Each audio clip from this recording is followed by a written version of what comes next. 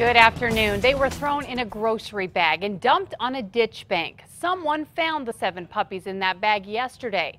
Most of them did not survive. Now, county officials and sheriff's deputies are working to find out who did it. News 13's Gabrielle Burkhart is live in the Newsplex with the story. Kim, the good news is 2 of the puppies did survive and are being cared for. But whoever's responsible for dumping the pups didn't think long about it. They're so young, they can't even open their eyes yet.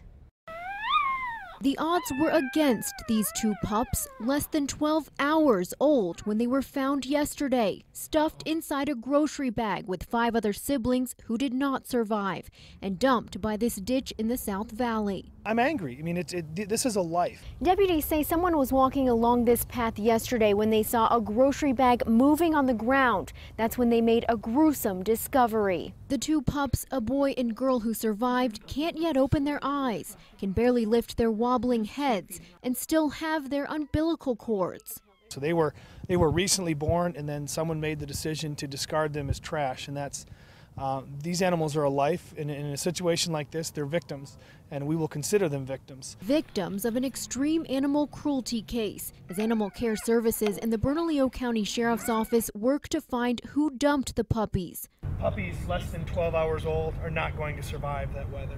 A vet confirmed the 5 puppies died of either suffocation or exposure to the elements, left overnight by a ditch near Laura Place and Bridge Boulevard. Investigators are working with nearby businesses to see if security cameras caught the culprit and looking into nearby homes to see if someone threw the puppies over the fence.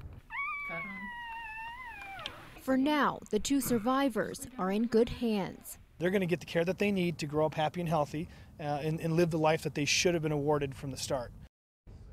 The 2 pups we just showed you are in foster care where they're being fed every couple of hours. Since they're so young, animal service workers say they can't yet tell what breed the puppies are. Back to you.